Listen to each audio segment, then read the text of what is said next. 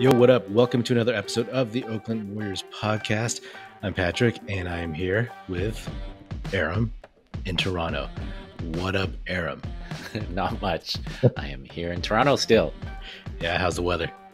It's hot. It's been hot. Hot, kind of like all this, your favorite Ben Simmons chatter. So much Ben Simmons chatter. We've really reached the point of nothing is happening. So let's just throw some Ben Simmons stuff out there just to get that NBA Twitter churning a little bit some more. I don't know. I mean, how many times have we talked about Ben Simmons in the last few episodes? Like way too many times. Too many times. And I appreciated Anthony Slater's article in The Athletic. It's just like, okay, people, it's not happening. It may happen. You never know, it could happen. But right now, nothing's happening. So just stop, Yeah. So I appreciated that. I imagine he's sitting there and he just sees all this stuff. If I were him, I would just be like, man, all these people just kind of regurgitating and spinning, like making stuff up. It must feel good for him just to be like, no. Okay. No. Totally. Like you're hearing people like us speculating on how can we manipulate the cap so we can fit them under, and then somebody who's connected actually hearing like, people, nothing's happening right now. On that Ben Simmons note, like I just want to see how many times you could say the name Ben Simmons, but you had an interesting idea in honor of Ben Simmons. Well, it is fascinating. It's part of why people are talking about it, because it's this like NBA drama, NBA meltdown. And I know when we were talking before, it's kind of like, what does this remind you of? Doesn't this seem like a really Warriors situation? And I'm talking like Warriors past. Although, definitely people are rehashing the KD and Draymond thing. But this Ben Simmons situation of a player wanting out, sending missives through agents and leaks, and you have a strong front office trying to do their best to recoup the value from that. That all sounds very familiar. So I think it would be really fun to talk about maybe not our favorite, but our most infamous Warriors meltdowns from the past. Yeah, man, my Warriors fandom is littered with pain and suffering. So yeah, it might not be fun, but I'm all for it. Pre-dynasty, pre-Steph, this is the only thing that ever got the Warriors in the news is all-star so-and-so traded from Warriors for 3 second-round picks. Let me steel myself a little bit, make sure that I have the stomach for this. But I know we're going back to a painful past. So take all the time you need to get ready. All right. So dead air. So we might as well start with the big one, Warriors meltdown of our lifetimes, which is the Chris Webber meltdown. The meltdown. Can you recount what you can remember of that? Like, what was the loose chronology of it? Yeah, and when I say Chris Webber meltdown, it wasn't like him per se melting down, just the situation falling apart. So Chris Webber was the number one pick in 1993, and he was picked by the Orlando Magic, who somehow got back-to-back number one picks. And we traded Penny Hardaway out of Memphis State at the time, called Memphis State, and 3 future firsts to Orlando for Chris Webber. And it was totally worth it, because the Warriors had just come off of those Run TMC years. They had traded Mitch Richmond for Billy Owens, and dubious decision, which we could talk about another time, deserves this whole other episode. Yeah. But Webber was awesome. He was rookie of the year. He was like exactly what they needed. He was a futuristic power forward who could handle the ball, who could shoot it a little bit, and was athletic. And a star. Like from the get-go, he was already a star. Yes. For a team that was like kind of had, second tier stars, more or less, like sure, Chris Mullin was on the dream team and everybody knew run TMC, but it just wasn't like at that top level. So it was awesome. It was, my childhood basketball utopia. And then it all kind of fell apart, right? Next season, he and Don Nelson had a rift, which could not be mended. And fast forward, basically, the Warriors and Chris Cohan sided with Don Nelson. They trade Chris Webber for Tom Gugliotta, 3 picks. And then that all fell apart because, Sprewell was on the team at that point and he just iced out Tom Gugliotta. And that didn't work. Who was not a bad player, but he was bad on the Warriors. He played well for Minnesota when he got traded to them. But it just started the whole series of failures and not even starts and stops, just constant stops. After that, the Warriors focused so much on quote unquote good character guys, and they would draft people like Todd Fuller and Donald Foyle over Kobe Bryant and Trace McGrady. Yeah, it was just a terrible, terrible time to be a Warriors fan. And it all started with the Chris Webber, Don Nelson feud, I suppose. Also, Tim Hardaway had tore his ACL and didn't play Webber's rookie year. Right. So he wasn't there. Avery Johnson played admirably. But then when Hardaway came back, Webber couldn't take all this shit. They didn't get along. And then that was another breaking point. They talk so much now about team culture and fit and development and all these kinds of things. And clearly not every team cultivates a positive culture, but there is more talk about it being essential to a successful organization. And it's very clear that none of that was happening back then. And I think, that's part of how coaching has changed. It's how organizational philosophies have changed over time, because all of this stuff could have been avoided, but you had very strong players, very strong personalities.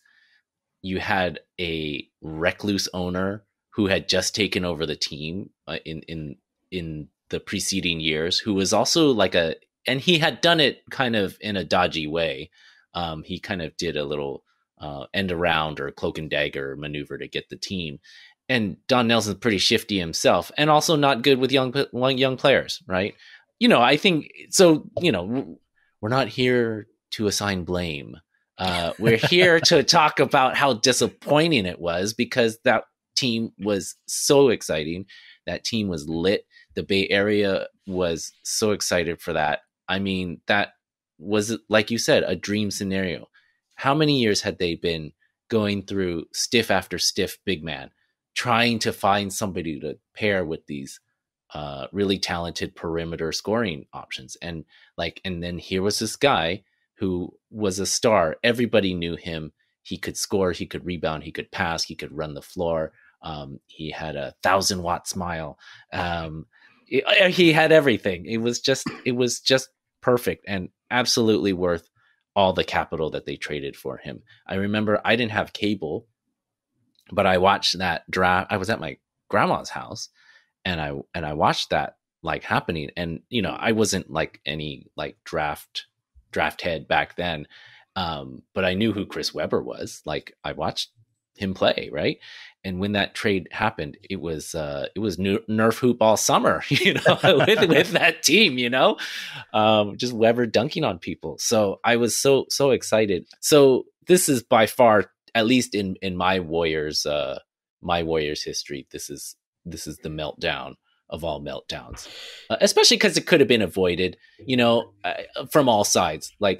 Nelson didn't know a good thing when he saw it, when he had it, and Webber, young and headstrong, didn't want to play center, but he could have really revolutionized a smaller ball player, right? Yeah. And then it's also how much do you value your friends, right? Because that was another part of the rift. Was it's okay, you don't want to play center, or at least this is the story at the time. Okay, you don't want to play center. Well, let's trade Billy Owens for Ronnie Cycli, right? And that was just another, log on the dumpster fire, right? to mix my metaphors. Who throws logs on a dumpster fire? But oh, you traded my best friend. I want out. Like that didn't help. I don't think that was the catalyst for everything. So I'm a little bit older than you, and I was a big draft head back then, and I knew exactly who Chris Webber was out of Detroit Country Day School. Like I had been reading about him for a couple years when he was still in high school, and obviously Fab Five, all that good stuff. And like this marquee spotlight, like you're saying, it was all of a sudden on the Warriors, and him playing center. Look at the NBA right now, and know obviously like what Don Nelson, his kind of weird visionary type of offenses that would have revolutionized the game, right? He would have been, for the listeners who didn't see Webber play, for younger folks, he would have been Jokic, Nikola Jokic, more athletic and a little less funky. But can you imagine like if Jokic would dunk on people? That was basically what he was. The 93 playoffs, I think it was game 5 that they lost to Phoenix. That was the game where Webber did the fast break behind the back dunk on Barkley, where Barkley fell backwards. I think that was the game. I was at that game. Oh, yeah. And it was crazy because everyone was standing the whole damn game. Right. And like, I'm this like short kid. I'm just like, this sucks. But no, I mean, I could see enough. And it was crazy. Like the electricity was something at that age I'd never seen because, most of the games and most of the teams were mediocre.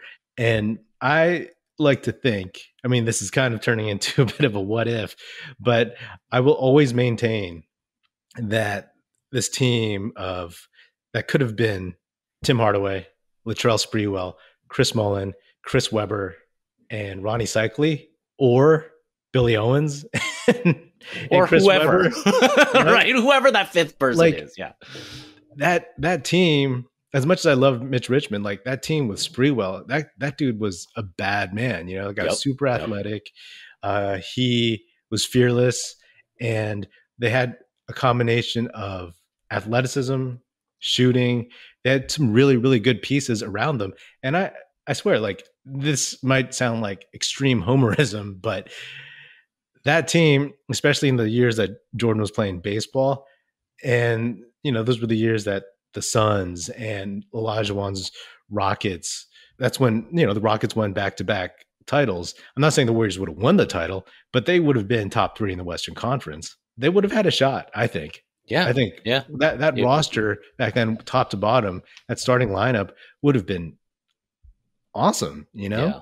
To me, like a lot of it falls to Don Nelson, and I don't think he's gotten enough crap for his part in it. And part of it is the glow of the We Believe team. 15 years later, but the fact that he played such a huge role in it makes me really mad at him. You know what I mean? Like he's this kind of like lovable icon, but he messed it up, Yeah. I mean, he was a total jerk about that. He was like the old guy who should have known better, but he was egotistical. And this whole thing about like afterwards when they were trying to draft like for good character. I mean, obviously there's racial undertones with all that stuff, right? Yeah. Especially back then. I mean, especially anytime. And the thing is, like, Webber got all the hate, and then Nelson leaves, right? Mm-hmm. Soon after Webber leaves, and he gets to rewrite his own story in Dallas with Dirk, with Nash, with Finley, and then he comes back, the We Believe team, etc., and that's all fine and dandy. But that period, Don Nelson ruined.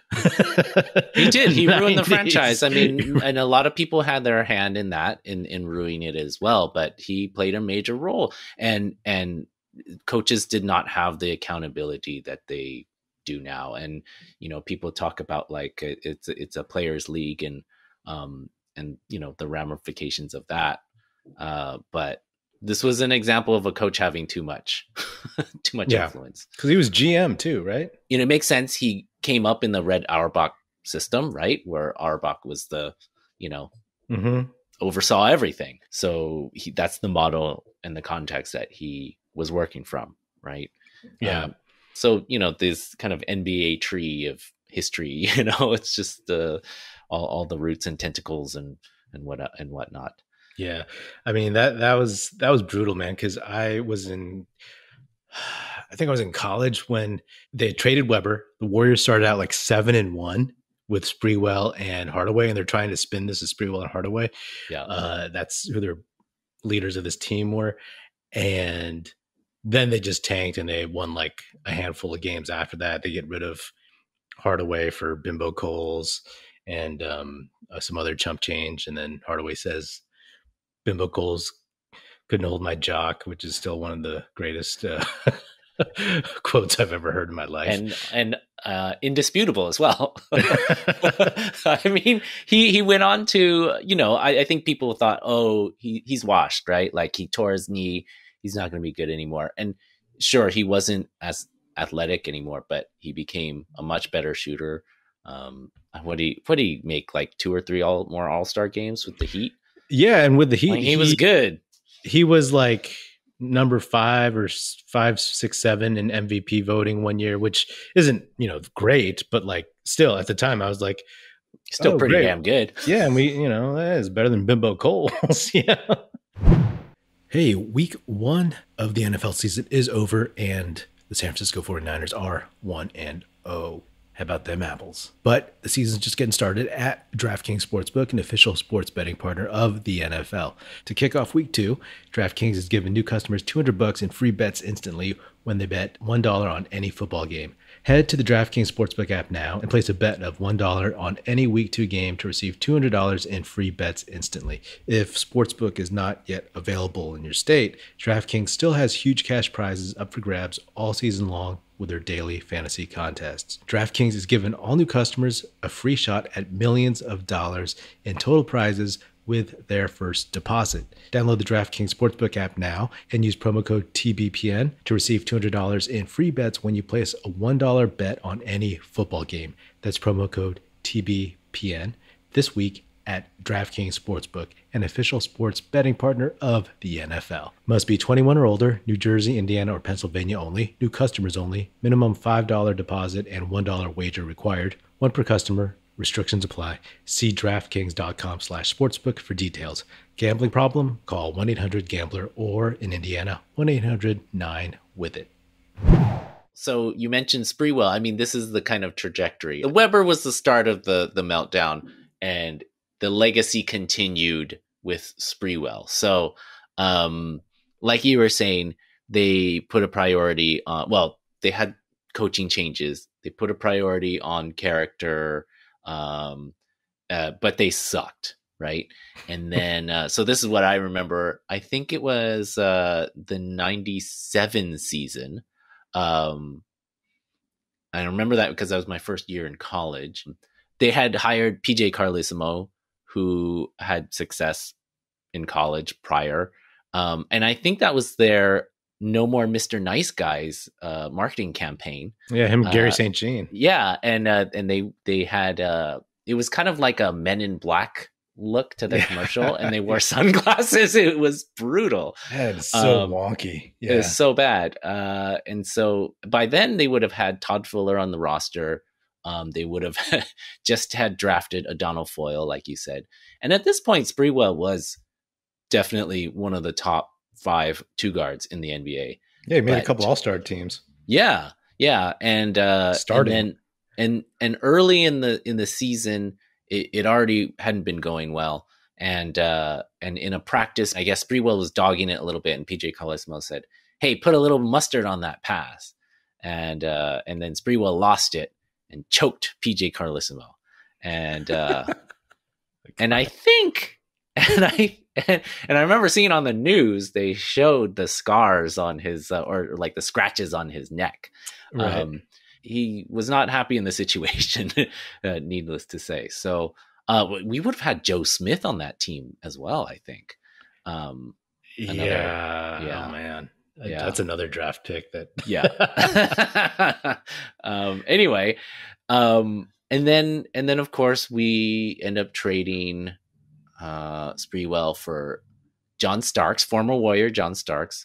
very old Terry Cummings, end of the line Terry Cummings, and Chris Mills from the New York Knicks. And then, of course, Sprewell goes to the Knicks, and the 98-99 season, the Knicks made the finals with Sprewell and Marcus Camby, I think, old Larry Johnson, or Larry Johnson with a broken back. And of course, we went on to more misery. So I think, I mean, there, even though this is like the number 2 meltdown, this is definitely the sequel of the meltdowns.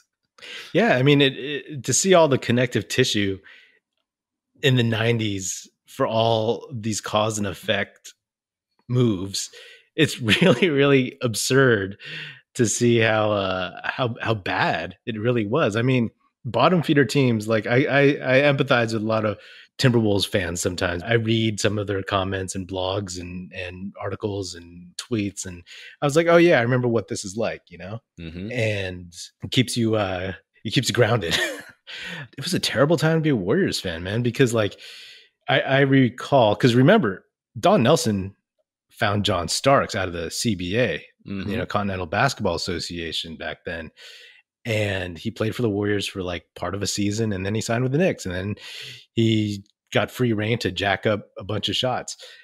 And I remember, like, this is when I first really, really understood the New York East Coast bias, media hype cycle, because like everybody I knew was like, oh man, John Starks, he's so good. I mean, everybody I knew who was like from the East Coast in my college years was like, oh yeah, he's so good. And man, like, Sprewell, blah, blah, blah. I was like, do you guys realize how good Sprewell is? And John Starks is only famous because he plays Madison Square Garden. Yeah. And then he comes to the Warriors and you realize, oh yeah, he is not good. And like, that was so frustrating to me to see like all these people from New York and New Jersey talk about how like good John Starks is. It's like, if he's so good, would he come with 2 other players? You know what I mean?